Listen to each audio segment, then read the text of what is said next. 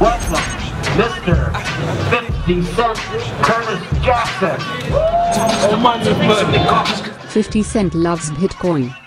When Curtis 50 Cent Jackson was on Late Night with Seth Meyers, he was asked about the decision to make his latest album, Animal Ambition, available for purchase with Bitcoin. You've always sort of been ahead of the curve with social media and stuff like this. You, at your last album, you actually accepted Bitcoin for it. Yeah, you know, all money is money. Yeah, that's a very good way of putting it.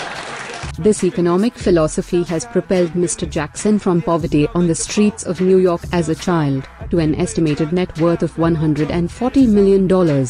As a rapper, with over 30 million records sold, and investments in Vitamin Water, SK Energy, and SMS Audio, it's no surprise 50 has turned to Bitcoin. Mr. Jackson's ability to stay ahead of trends was acknowledged by legendary venture capitalist Sam Altman of Y Combinator in How to Start a Startup, a class taught at Stanford University. So I want to finish this section of my talk with a quote from 50 Cent.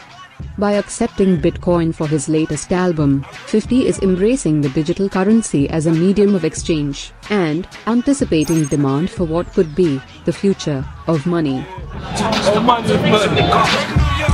Subscribe to our YouTube channel to be the first to know about new videos on theprotocols.tv. Yeah.